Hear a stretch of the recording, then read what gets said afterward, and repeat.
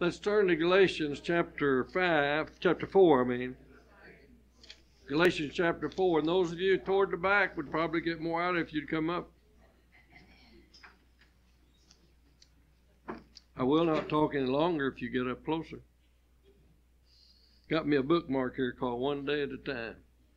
That's what I've been doing every day for 49 and a half years. I get up there and look at that old woman and I say, just one day at a time. Does anyone have a taxi going to Arlington today?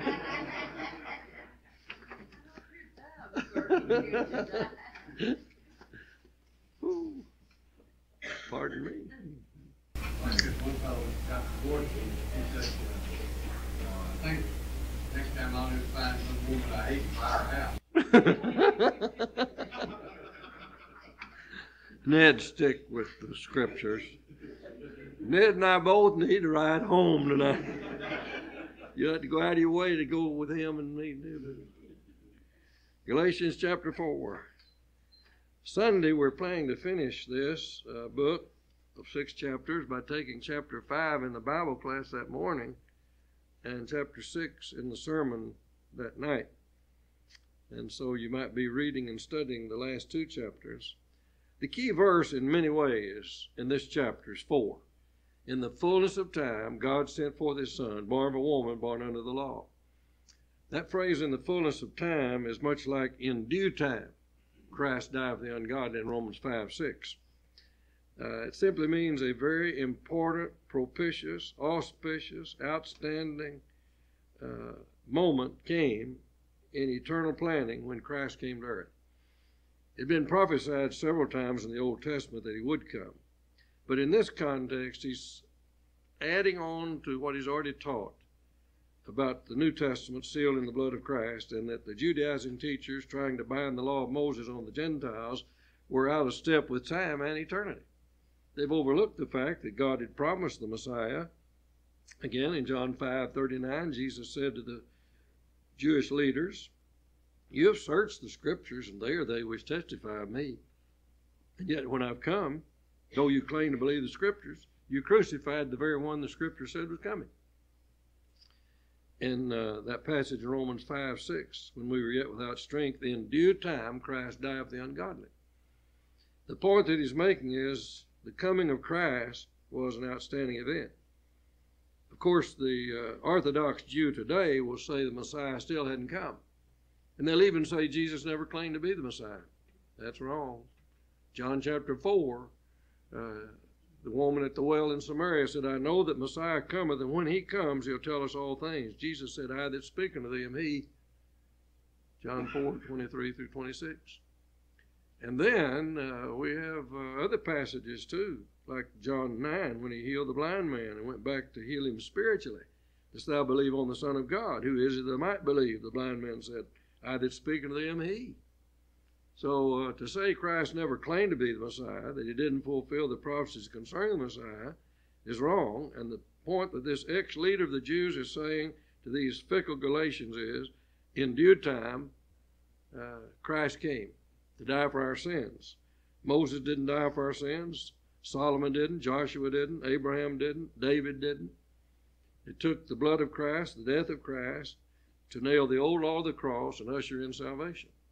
And it came in the fullness of time. Would you argue against the timing of an eternal God? Is really what he's saying. But as long as you stand in rejection of the Messiah and try to bind the old law in the Old Testament, the Old Covenant on the Gentiles, you really snub your nose in the face of God.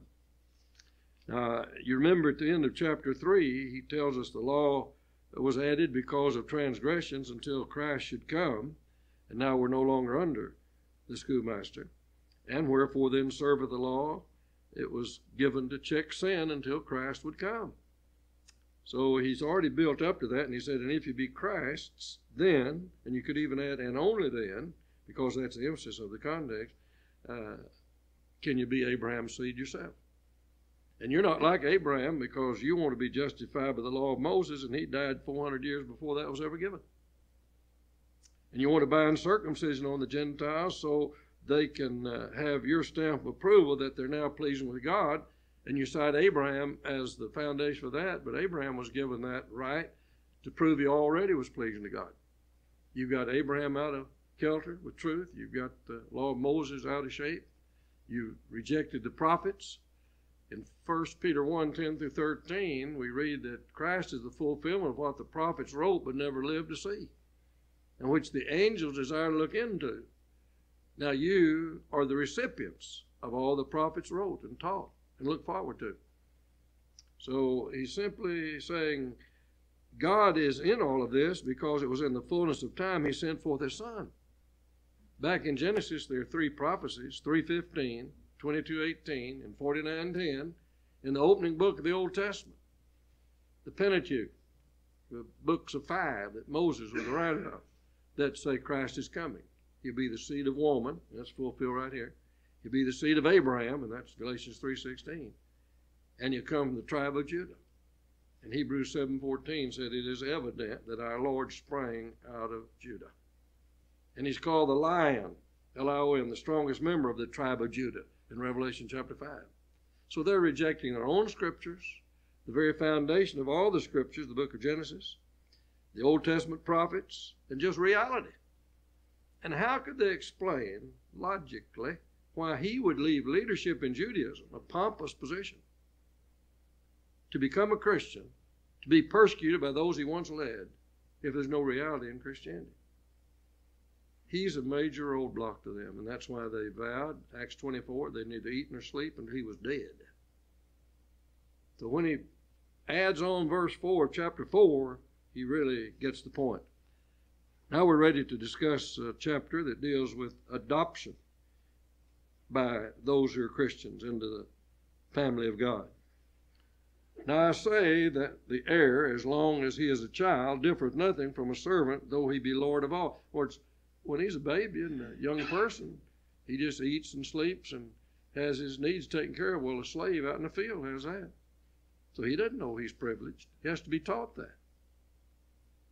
But is under tutors and governors until the time appointed of the Father. Even so we, when we were children, were in bondage under the elements of the world. But when the fullness of the time was come, God sent forth his Son, made of a woman, or born of a woman, born under the law. Which Christ himself lived and died under the law. But Colossians 2 says in his death he nailed the old law to the cross.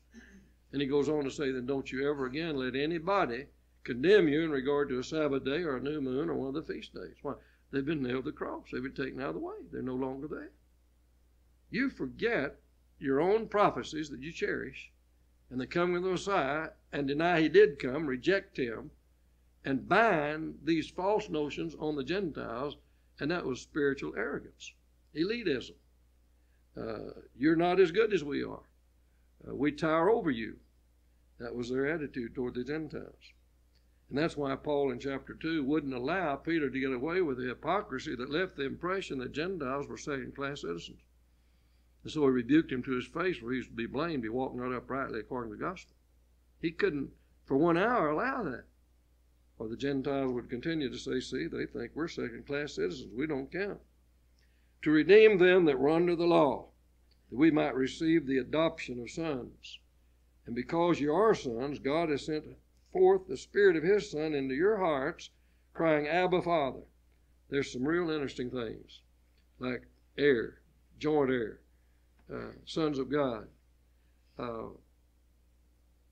Jesus Christ is God's only begotten, unique, one-of-a-kind Son.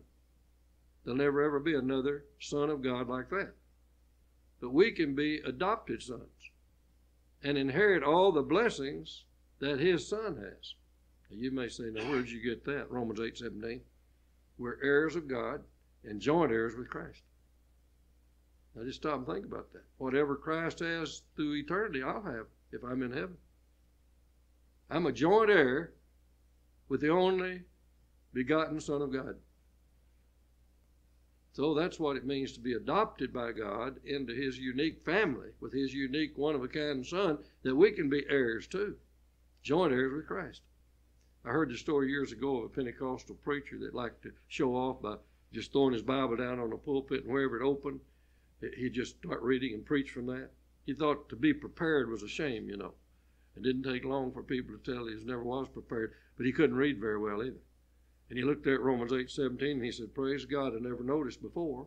I'm higher than God and a joint higher than Christ. He didn't even know how to spell the word, see. Well, when you stop and meditate upon Romans 8:17, now that's an amazing thing. Heirs of God, joint heirs with Christ. We've been adopted into the family. And in Hebrews 2:12, it says Christ is not ashamed to call us brethren. It's an interesting thing. When Jesus left heaven and came to earth and identified with humanity, he didn't become less divine, but he became human as well, in the sense that he was tempted in all points like as we are, yet without sin, Hebrews 4:15. And I believe the greatest thing Christ gave up, as we reason, was to identify with humanity.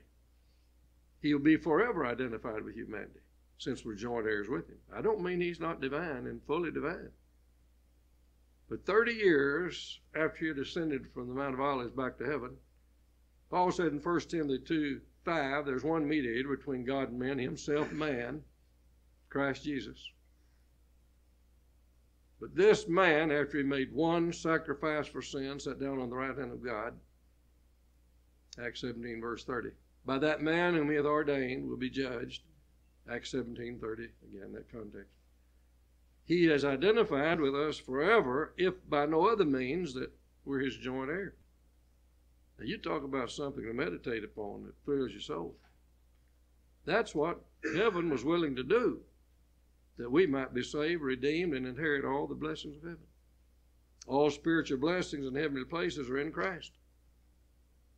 So when he says born of a woman, born under the law, and then we can have the adoption of sons, and because ye are sons, God has sent forth the Spirit of his Son into your hearts, crying, Abba, Father. And that's probably the richest point we've come to yet, Abba, Father. The first sound emitted from a little baby's minded mouth to look at the Father and say, Abba, like we have babies say, Daddy. But as you grow older and mature and you understand more fully, that one you didn't really know who he was thoroughly, you know now and call him Father. And when we lose that childlike faith and trust in Jehovah, he can only say Father. And we never think of him as one who protected us and cared for us when we're babies, when we're young. I've known some families that sat up all night long with a little boy or a little girl because they couldn't lay down. They had asthma real bad. You either had to sit in a chair and rock them or walk.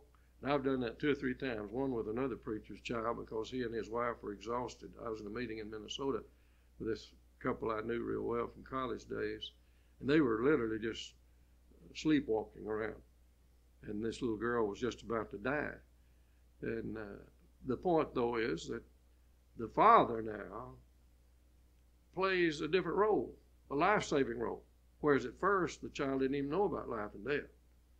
So the point he's making is when we're adopted by God as sons and daughters into his family, then we have a relationship that is so deep and so rich, but until we comprehend that, we may just have baby talk. But as we grow older and that care and concern continues, then it's Father with an understanding of what that means.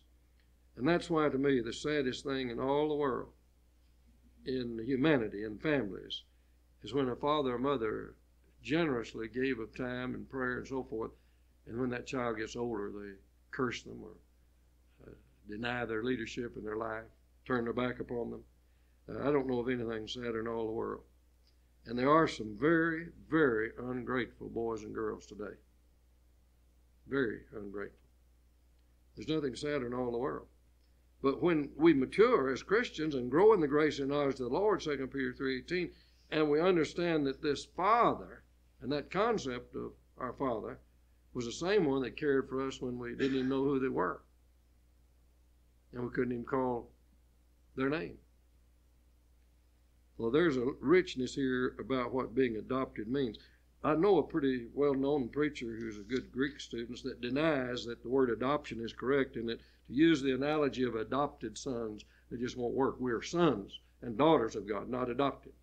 Well, we'd have to just deny what this passage says. That's why it bothers me when someone gets to know so much Greek, they unteach what the Bible says, though it's translated from the Greek. A fellow ought to watch on something like that. I don't believe you can get that smart. You see, 40 inspired writers, inspired by the Holy Spirit, gave us the Bible. I believe they're smarter than any Greek book or any Greek class or any Greek teacher. How are you going to deny this? And Romans 8:17, heirs of God, joint heirs with Christ. Wherefore, now that word again is a hinge word. Remember that every time you read it in the New Testament. It means it ties what's preceded with what follows. As a result of everything he said in the first 6 verses, as we have it, wherefore thou art no more a servant, but a son. And if a son, then an heir of God through Christ. We're not God's only begotten son, just been one of those. But we are adopted children of God, sons and daughters of God. That ought to be one of the blessings that thrill our soul as we, how in the world could I be a joint heir with Christ? Well, I have to be baptized into Christ and put on Christ, as he said in Galatians 3:27. But put ye on the Lord Jesus Christ and make not provision for the flesh to fulfill the lust thereof, Romans 13:14. Buried with Christ in baptism, wherein also you're risen with him through faith in the operation of God. Colossians 2:12 and 13. Therefore, if any man be in Christ, he is a new creature. 2 Corinthians 5:17. Howbeit, then, when you knew not God, you did service unto them which by nature are no gods. But now after that ye have known God, or rather are known of God, how turn ye again to the weak and beggarly elements wherein you desire again to be in bondage? See, the law of Moses was a law of bondage. 2 reasons. You couldn't live perfectly under it, and there was no efficacious blood to play the role that you needed beyond your own abilities. See, the major difference in the Old Testament and the New, both dedicated by blood, but one by the blood of bulls and goats that can never take away sin, Hebrews 10:4. The other by the once for all time sacrifice for sin by Christ, who shed his blood for the remission of sins, Matthew 26:28. So, do you want to go back to the law of bondage? You can never be released from it under the plan of the blood of bulls and goats. The Levitical priests who had to be replaced because of death and sin were superseded, surpassed by Christ, who never sinned and who rose from the dead, just as he said he would. Why would you revert to that system? Why would you want to bind that on somebody else? There are always those who want to press their will upon others instead of the will of God. One of the best songs we never ever sang anymore, but I grew up hearing it a lot, is this song that speaks of sweet peace that comes when we submit to God. We need to appreciate what Christianity can do for us and show our gratitude by living nearer to God and telling others about the Christ. You desire again to be in bondage. Ye observe days and months and times and years. I am afraid of you, lest I bestowed upon you labor in vain. Now, I want you to listen real carefully to what I'm about to say. Have a double-pronged purpose for it. Most of you have probably gathered by now that I'm not much on December 25th or Easter or any of those things that relate to the religion of the Son of God, and they thus are perverted and really bow the knee to the Pope of Rome, Christ, Mass, and so forth, all that sort of thing. But it is wrong to use this context. It'd be wrong for me to say, and the reason I take that stand is this passage right here, you observe days and months and so forth. He's talking about Judaizing teachers who observe the Sabbath day and the new moon and the special feast of Judaism to bind it on the Gentiles. He said, you were converted from Judaism to Christianity. Now you're binding these things upon the Gentiles and hindering our work in their midst. And I'm afraid of you. You didn't get the point. If the law was nailed to the cross and Christianity superseded that message and the blood of Christ towers above the blood of bulls and goats, and you want to take these people back to these days, you're not thinking clearly. So if I were to use this context and say, this is why I'm opposed to those special kind of days, he's not talking about the kind of days I'm talking about. He's talking about you observe days and months and times and years. He's rebuking the Judaizers for trying to make Gentiles, Jews, before they can even be a Christian. That's what he's talking about there. I'm afraid of you, lest I have bestowed labor upon you in vain. You remember in the first chapter, he said, if we preach any other gospel. And he said, and what you're preaching is not another gospel, but you pervert the gospel of Christ. You're not saying don't obey Christ. You're saying you have to be a Jew before you can obey Christ. You got to pass through our channels of justification by the law of Moses. That won't work. Brethren, I beseech you, be as I am, for I am as you are. In other words, I'm human. I'm a Christian. You claim to be a Christian. You have not injured me at all. You know how through infirmity of the flesh I preached the gospel unto you at the first. He's going back with the Corinthians, like he did with the Corinthians. I'm the one that has begotten you through the gospel. I'm your spiritual father. 1 Corinthians 4:15. Why then would you turn on me and pick up with these Judaizing teachers that are denying my apostleship and undermining your faith? And if what they're saying is so, how be there some among you who say, if you listen to them, then your faith is in vain, my preaching was in vain, and those who've died in Christ have perished. Is that what you want to believe? Then we're of all men the more to be pitied, and ought to just pick up the Epicurean philosophy, eat, drink, and be merry, for tomorrow we die. Read that in 1 Corinthians 15:12-19. But then he culminates that by saying, but now is Christ risen from the dead, and become the first fruits of them asleep. So do you want to go without hope and press that upon the Gentiles that we've converted, and others we're trying to convert? You want to place a burden on them they'll not be able to bear? You know how that through infirmity of the flesh, and back in 2 Corinthians 12, he had a thorn in the flesh. Asked the Lord thrice to remove it, and the Lord said, no, but my grace is sufficient for you, and you'll grow strong because of trials. And because of the next statement or two here, there are those who believe they have found out what his infirmity was. You know that how through infirmity of the flesh I preached the gospel unto you at the first. And my temptation, which was in my flesh, you despised not nor rejected, but received me as an angel of God, a messenger of God, even as Christ Jesus. Put in 2 Corinthians 5:20 where he said, I beseech you in Christ's stead, as his ambassador, be you reconciled to God. Would you receive me as though Christ were there? For he really was in my ambassadorship. He's the one that sent me. He's the one that chose me. And so you understood the situation. Where is then the blessedness you spake of? For I bear you record that if it had been possible, you would have plucked out your own eyes and have given them to me. And as fine a Bible scholar as we've had in many, many years, Guy and Wood said he thought that passage and a statement at the end of the book, in what large letters I've written to you, that his thorn in the flesh was bad eyesight. But I've got news for you. A proverbial statement in that day would, if someone was in need, it was if you would have plucked out your own eyes and given to me, and nothing is more precious to people than their eyesight. He's simply saying you'd go on to the nth degree even if it meant giving me your eyes. But it'd be like today, a proverbial statement, he'd give you the shirt off his back. It was a proverbial statement that applied across the board to a lot of things. That may have been his thorn in the flesh. I don't know. I'm glad I don't know and that you don't know either. Because whatever your problem is, you could say, well, maybe that's what Paul had, and the Lord took care of him. But whatever it was, and there's reason to believe that thorn in the flesh didn't even mean a physical ailment, but maybe distress. In Numbers 33:55 in the Old Testament, turmoil within or anxiety was called a thorn in the flesh. But I will admit that Brother Woods has something to back up what he said, and he was a great Bible student, one of the best I ever knew. Wonderful man, too. If you ever get a hold of any of his commentaries, and I think especially the one on the book of John, I think that was his champion book of all time.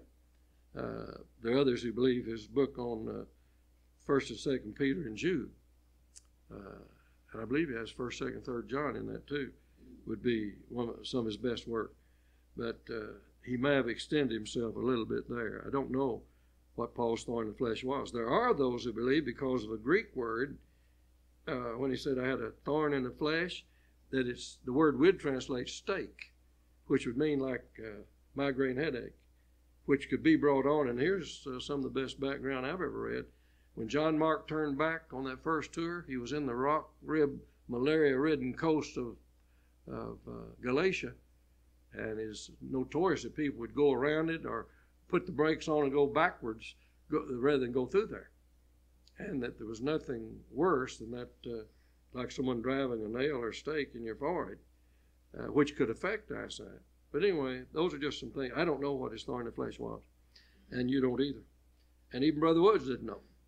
But the point is, back then when I first came to you and introduced the gospel to you, there wasn't anything you wouldn't do for me. Now, how have you allowed someone to turn you back and away from the love you had for me and for the gospel I preached? Another thing he's saying all the way through this book and in 2 Corinthians, what would my ulterior motive be? Can you think of an ulterior motive I have? Well, I should have stayed with Judaism according to you and been your leader. Now I'm persecuted by you and undermined by the folk you've undermined. That'd be an awfully good question to ask. If it'd been possible back then at the first, you'd have plucked out your eyes and given them to me. You'd have gone to any extreme. Now verse 16, am I therefore become your enemy because I tell you the truth? In other words, what I'm reviewing here, you know is truth, just like I do and just like God does. You know I'm telling you the truth. How I was received, how you received the message, how you helped me and encouraged me. Why have you allowed these people to come in and put you under the yoke of bondage? Why would you do that? They zealously affect you, but not well. Yea, they would exclude you, that you might affect them. His point is, you're making me your enemy when I'm your friend, and making them your friend when they're your enemy. He does use some clear-cut logic, just like he did in 2 Corinthians when he said, the more I love you, the less I be loved. Why have you allowed people to undermine the great association, relationship, and work we had together? You remember again in 2 Corinthians 11 when he mentioned all that happened to him because he was an apostle of Christ. 2 Corinthians 11 and 12, he said, and in perils of false brethren. And there's nothing in the world that hurts more than that. I've had 2 brethren in my lifetime tell me I was going to hell. I've had several people in the world tell me that. And I would expect it, you know. But boy, it hurts a lot more when someone you've worked with and have known and for whatever the reasons say that to you.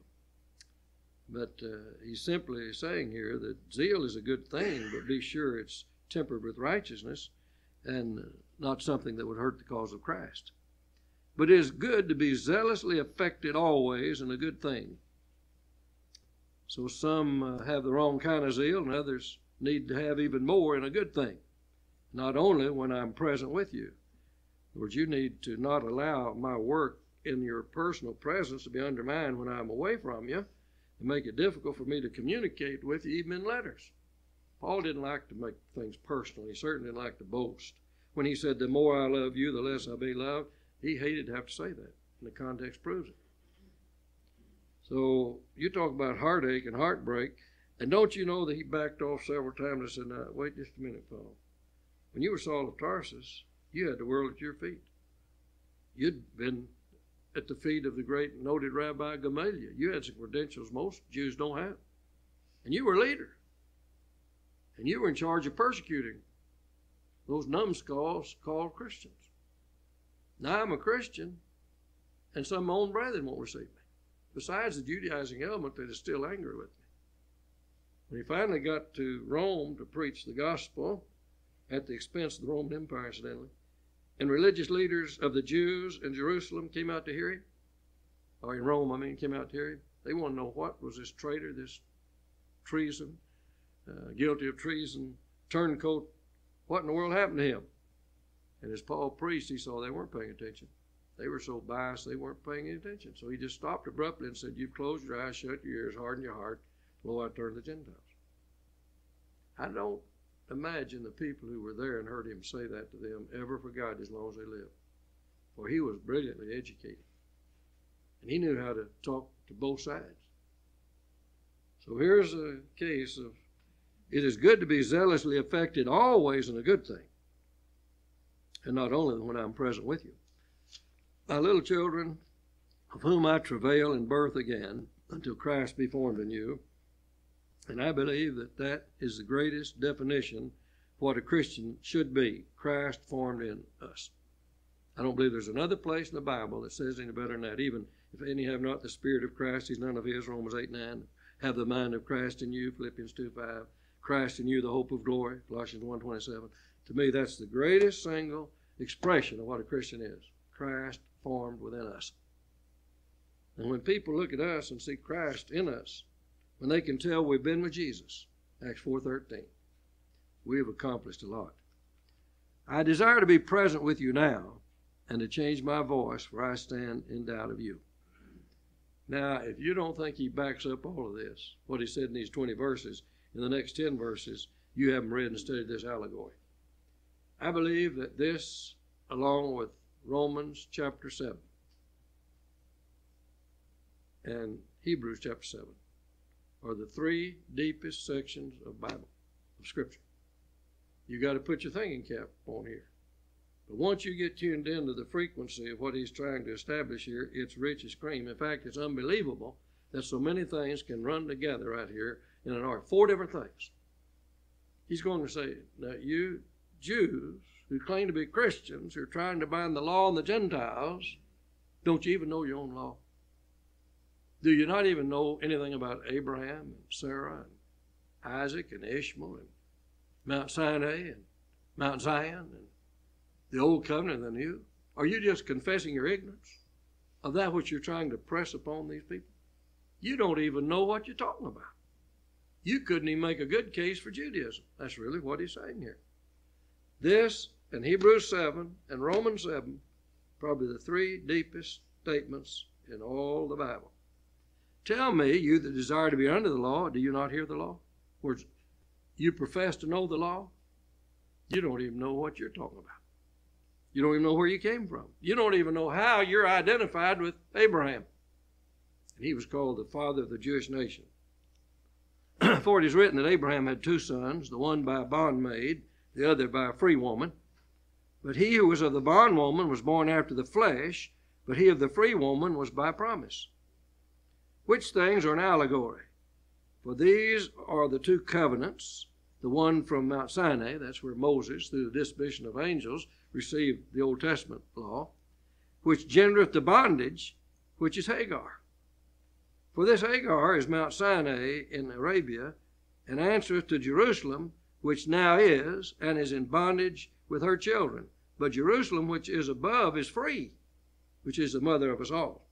Which you're going to be tied to Hagar and Ishmael and Mount Sinai and that old covenant that was nailed to the cross?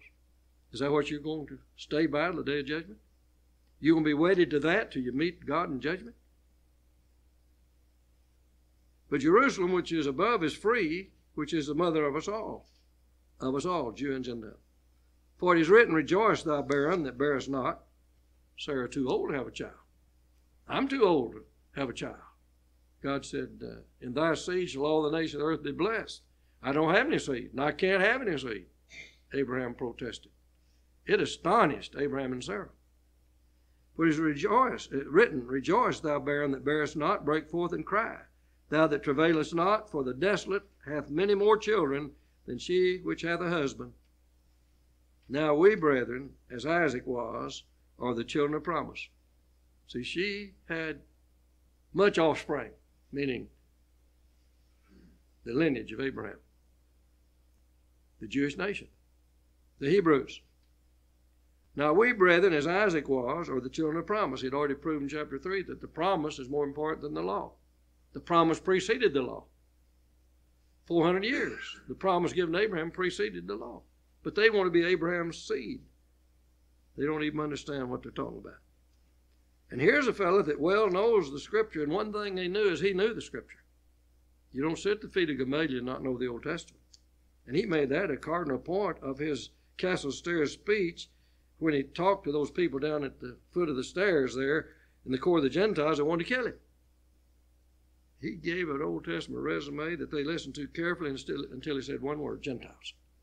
Acts 22, verse 22, when he said that, another uproar came. And the Roman captain didn't know what was happening.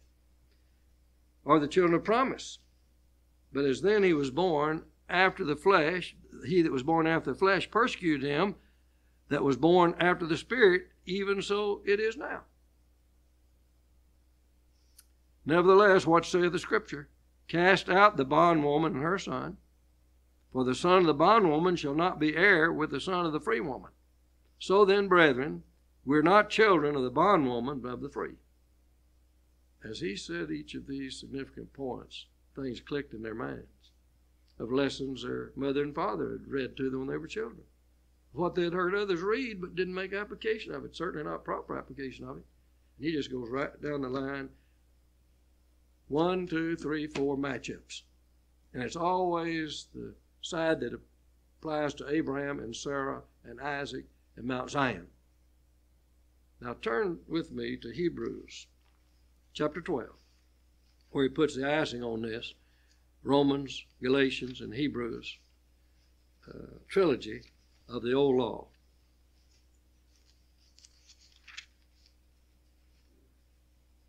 We'll start with verse 18 of Hebrews chapter 12.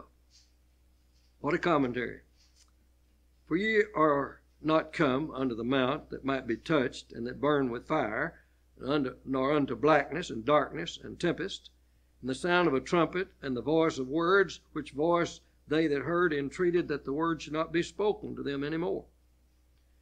Talk about Mount Sinai and Moses there with the tables of stone. For they could not endure that which was commanded. And if so much as a beast touch the mountain, it should be stoned or thrust through with a dart. And so terrible was the sight that Moses said, I exceedingly fear and quake. But you are come unto Mount Zion, and unto the city of the living God, the heavenly Jerusalem, and to an innumerable company of angels, to the general assembly and church of the firstborn, which are written in heaven, and to God the judge of all, and to the spirits of just men made perfect, and to Jesus, the mediator of the new covenant, and to the blood of sprinkling that speaketh better things than that of Abel. See that ye refuse not him that speaketh, for if they escape not who refuse him that spake on earth, much more shall not we escape if we turn away from him that speaketh from heaven, whose voice then shook the earth. But now he hath promised, saying, Yet once more, I shake not the earth only, but also heaven. And this word, which once more signifieth the removing of those things that are shaken, as of things that are made, but those things which cannot be shaken may remain. Wherefore, we, receiving a kingdom which cannot be moved, let us have grace whereby we may serve God acceptably with reverence and godly fear, for our God is a consuming fire. The book of Hebrews, written to Hebrew Christians, Christians of Hebrew extraction or background. And the whole purpose of Hebrews is the much more than better way of Christianity over Judaism. So this is a corollary to what we just read. And if you go back and read Exodus 32, now listen to this. When the law came forth from Sinai, 3,000 were slain because of sin. But when the law of Christ came forth from Jerusalem, 3,000 were saved. 3,000 slain, 3,000 saved. Mount Sinai slain, Mount Zion saved. And in Romans chapter 2, and repeated in chapters 9 and 11, Paul, inspired of the Holy Spirit, makes this point in another treatise, Romans, on the same subject. A man is not a Jew who is just one outwardly. See, those attached to Abraham through Ishmael and Hagar were not truly sons of Abraham. It's only those who are baptized into Christ and put on Christ and let the new covenant rule them that are the seed of Abraham. And if you be Christ's, then are you Abraham's seed. You talk about knocking the stuffings out of an argument and out of a people. The Judaizing teachers just were breathless by the end of chapter 4. And it's all based upon verse 4. In the fullness of time, God sent forth his son, born under the law, born of a woman, born under the law. But he nailed the old law to the cross. Broke down the wall of partition containing ordinances, the Ten Commandments, that separate Jew and Greek and made of both one, both Jew and Gentile one, and reconciled them both unto God by his shed blood at Calvary. Ephesians 2, 11 through 16. They had been without hope, without God in this world. Now they were in Christ. They stood on level ground, one with the other. God is no respecter of persons. Chapter 5 and 6 on Sunday So be ready by having read and studied and even maybe put down some questions, or make your own outline. Run some references.